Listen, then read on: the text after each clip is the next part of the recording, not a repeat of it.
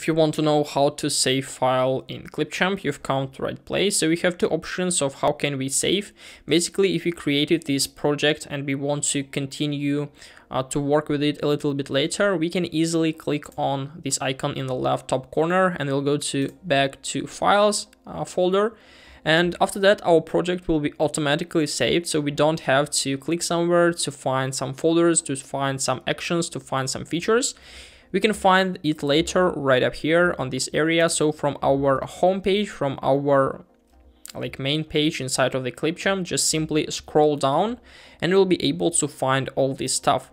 But make sure that all the media you've imported is now available, because sometimes you can have some issues with interacting with media inside of the project. So you may have to import it once more from your computer.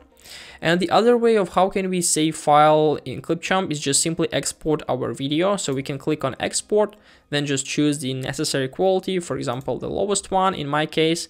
And in a few seconds, our video will be automatically exported to our computer and it will be automatically saved.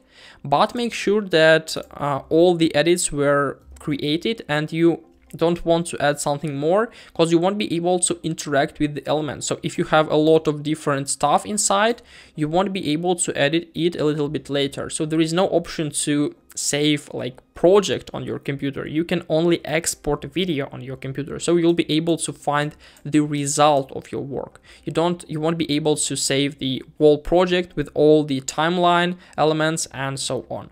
So these are two ways of how can we save file in ClipChamp. Hope this video helped you out. Leave a like, comment, subscribe. Goodbye.